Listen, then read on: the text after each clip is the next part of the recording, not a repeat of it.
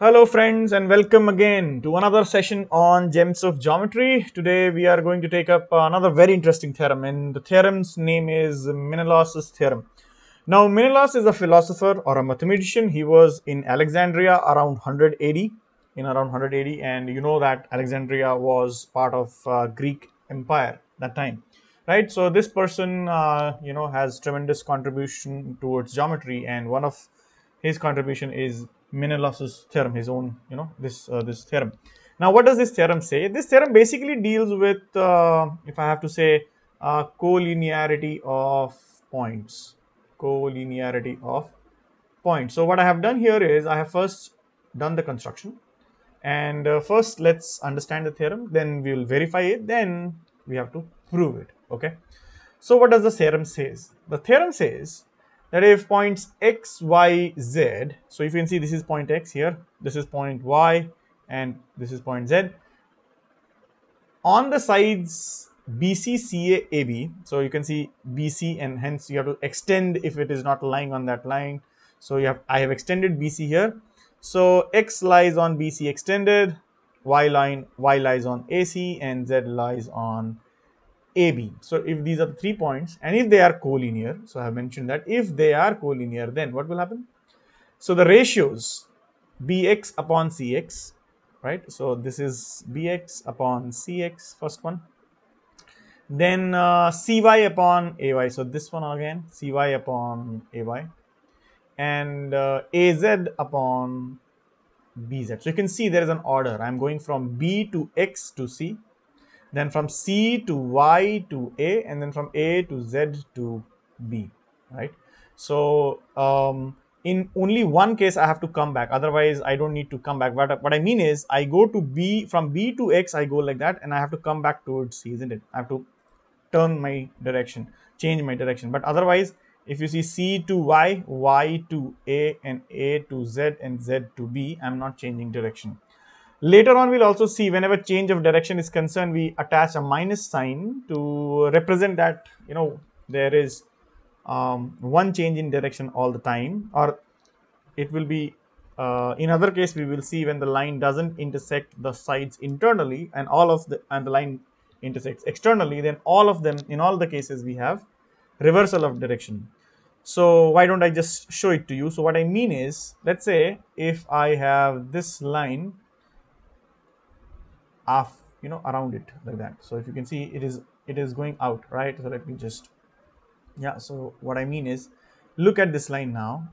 In all the 3 cases, it is externally dividing, right? So this line is dividing the 3 extended sides of the triangle externally. So you can see the point x is outside on extended BC, point y is on extended CA, and point z on extended AB. So in all the 3 cases here, I have to change the direction. What do I mean? So let's say if I go from B to C, X, then I come to X to C, then again from C to Y I have to go, and then come back to A, and then again I have to go from A to Z and come back to, right? So there are 3 times I'm changing the direction, so hence 3 negative sign. So all the time, I am changing the direction. So you will be changing either 3 times or simply 1 time. You cannot change direction only twice. So meaning thereby, this line is either going to cut 2 lines at a time or cut none at all. So that's the thing. Let me just change the position of this line to show you what I mean. So therefore, either only, it is cutting extended lines. Now it is cutting the 2 lines or 2 segments of the triangle internally, and one here externally, isn't it? And there is no other possibility, right? No other possibility. See, again here 2 internal, 1 external, and then again all 3 external, right? So 3 external, 1 external, or 3 external, 3 external, 1 external, 3 external. So there is no 2 external cutting, right? So this is the scenario.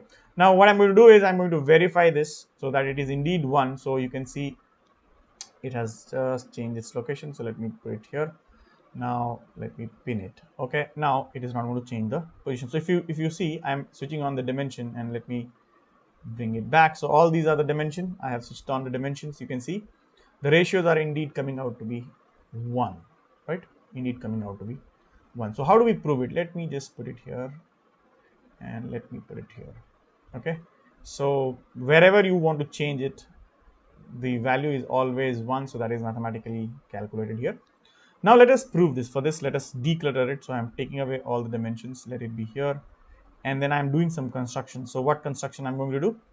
I am going to drop perpendiculars like that. So you can see CF is perpendicular to the line and AG is perpendicular to the line, and BZ or BH is perpendicular to the line.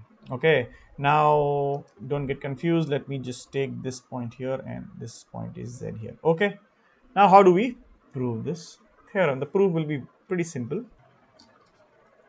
So now let us talk about its proving. So how and what should be the approach for the proving, guys? So what are we going to do? We are going to take help of similar triangles. So let's discuss its proof in detail. Okay. So you can see we have done some construction where CF is perpendicular to the line, AG is perpendicular to the line, and BH is also perpendicular to the line. So let me mark the perpendiculars. Okay. Now in triangle, or rather I can say triangle XFC.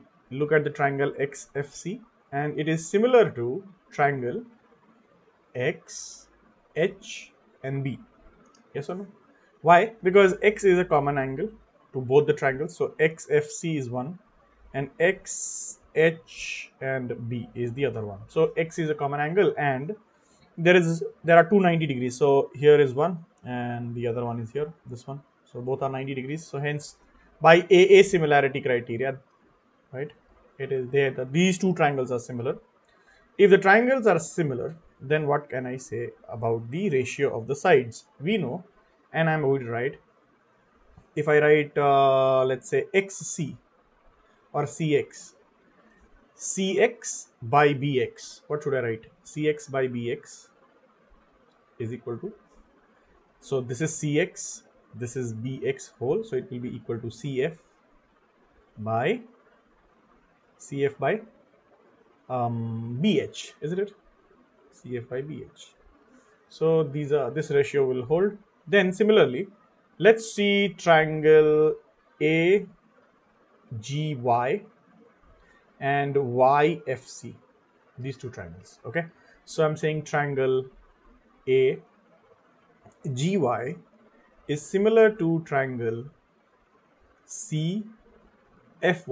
Why? Because again, if you look at angle A, angle Y rather, this angle Y and this angle Y is same, vertically opposite, and this is 190 degree here and another 90 degree here. So again, by AA similarity, you can say that these two triangles are similar. So hence you can say what? You can say AY by CY, AY by CY is equal to, AY by CY is equal to AG by CF, right? Similarly, isn't it? So we got AY by CY is equal to AG by CF. Now, third one, triangle. Look at this triangle. Which one? So let me shade it for you. So this one, and this small triangle here, right? So in this triangle, if you see triangle, let us say BHG is similar to triangle BHZ, not G. My bad. So this is BH Z here. So Z is hidden. If you look at it, this is Z. This is point Z. So BHZ is similar to AGZ, and hence we can say that BH by, or we can say rather, AZ by BZ, AZ by BZ is equal to AZ by BZ, AZ by BZ is equal to AG by BG. BH rather, sorry, BH. AG by BH. Right. Now, these are the three ratios which we get, and let's now say that this is nothing but if you reciprocate, you'll get BX by CX is equal to BH by CF. No doubt about it. And this is also, if you reciprocate, you'll get CY by AY is equal to CF by AG, isn't it? So let us say this was relation number 1, this is 2, and this is 3 as well. Okay, now what you need to do, multiply 1, 2 and 3 together. So LHS, if I product them all, I will get bx by cx into this, that is cy by ay into az by bz. So this gives me the left hand side of the desired result, bx by cx, cy by ay, az by bz. Now let's multiply the RHS of all.